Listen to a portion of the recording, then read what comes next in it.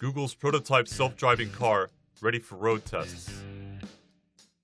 Google announced on Monday that its prototype self-driving car is ready for road tests.